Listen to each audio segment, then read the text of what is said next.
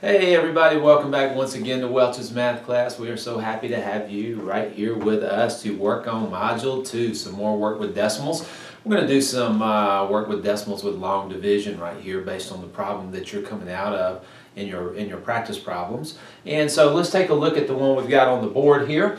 We're going to do 315.51 divided by 0.28, or 0.28 divided into 315.51. We're going to take our answer and round to the nearest hundredth. Okay, we're going to start this problem, y'all, by clearing the decimal out of this outside number called the divisor. We want to take the decimal that's in that divisor. We actually want to move it to the end of the number. Move it one place, two places.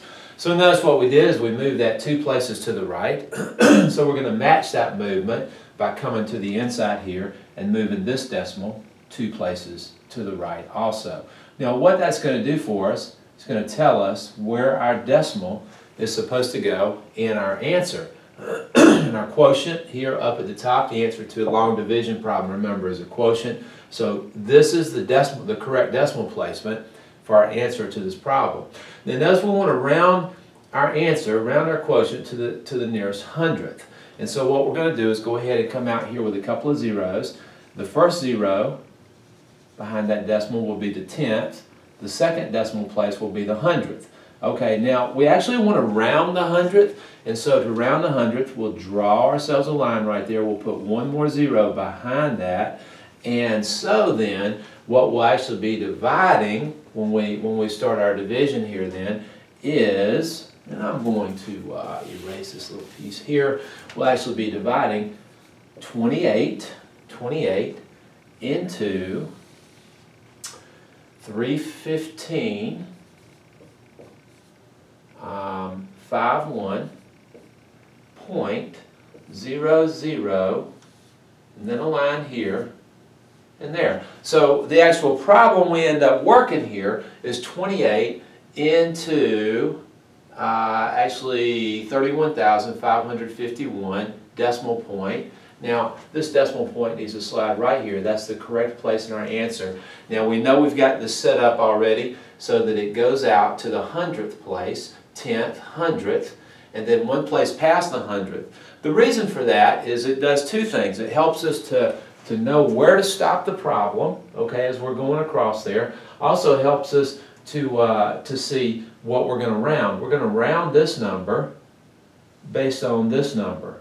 So if this number behind the line is 5 or more, we're going to round this one here up. If it's less than 5, we're going to round by leaving this the same. Let's go ahead now that we've got it set up. The proper setup, really, really important. Let's go ahead now and actually do the problem. So we'll start off by 28 into 31. Goes one time, of course, 28. Do our subtraction. That'll be 3. Bring down the 5. Okay, 28 into 35, of course, goes one time again. 1 times 28 is 28. All right, so now minus 35 minus 28 gives us a 7. Bring down this 5 here. Now 28 into 75, I'm not sure if that goes 2 or 3. I'll go out to the side and I'll do 28, first of all, times 2, and check that. That'd be 16, carry 1, 4, 5, 56. That's a good bit less than 75, but we might be able to get closer to the 75. Let's try 28 times 3. 3 times 8 is 24. Put down the 4, carry the 2. 3 times 2 is 6, plus 2 is 8. Now 28 times 3 would be 84. That's going to be a little bit too much here, so we better go with the 2. Putting it right above that 5. 2 times 28 now is 56. We'll do our subtraction. Now in our subtraction here, we're going to have to borrow off of this and get a 6 and a 15 here. 15 minus 6 here is 9. 6 minus 5 is 1. Now we want to bring down this 1 right here. Bring down this 1 right here. Now I'm going to do 28 into 191. 28 into 191. I'm going to make a guess that that's going to go 6 times, maybe 7 times. Let's do 28 first times 6. All right, so I've got 28 times 6 times 8 is 48. 8, carry 4. 6 times 2 6 times 2 is 12. 12 plus 4 is 16. Okay, 168. All right, let's do 20. That's still a ways off of here. So let's try 28 times 7. 28 times 7. 7 times 8 is 56. Put down the 6, carry the 5. 7 times 2 is 14, and 5 is 19. Now 196 is going to be too much right here. So I guess we better go with 28 times 6. Let's put a 6 directly above that 1 right there to get our right place, to get it in the right spot with the decimal. And then 6 times 28 is 168. Subtract. Now we're going to have to subtract here. This is going to drop to an 8. This is an 11. Minus 8 is 3. 8 minus 6 is 2. Let's bring down that next 0. All right, so now we're going to go 28 into 230. Now the last thing we did was 28 times 7 is 196. Let's try 28. Let's try 28 times 8.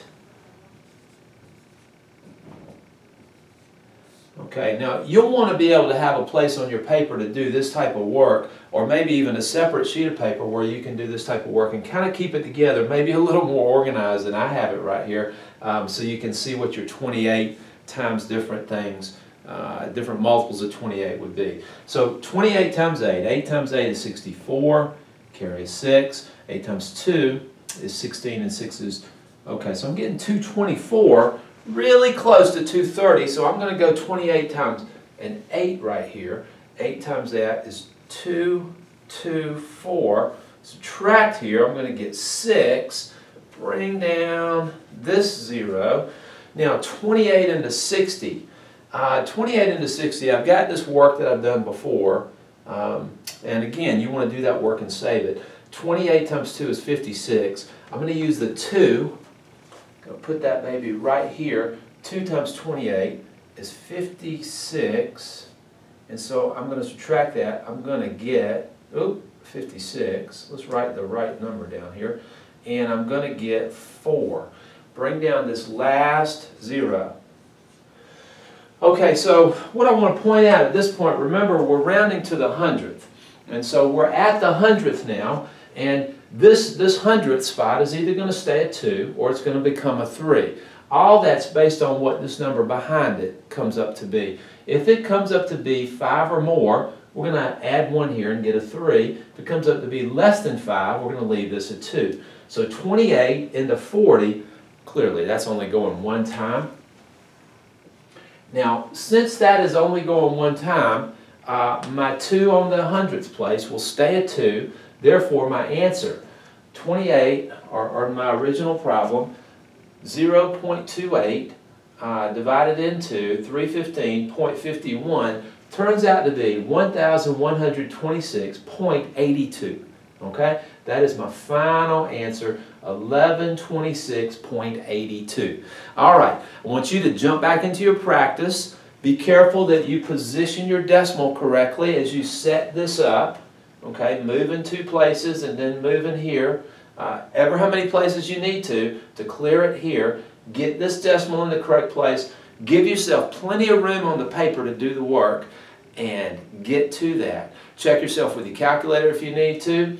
And I will plan on seeing you next time back in Welch's math class.